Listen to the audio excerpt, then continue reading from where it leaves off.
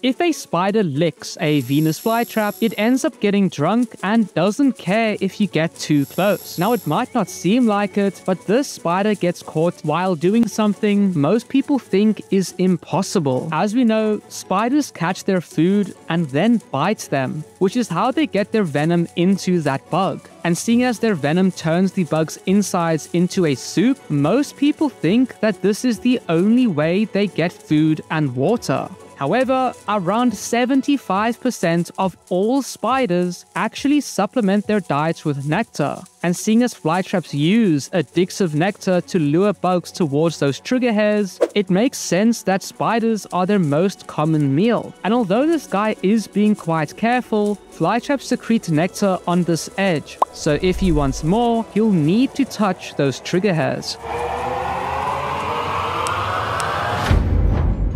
Send this to a moth.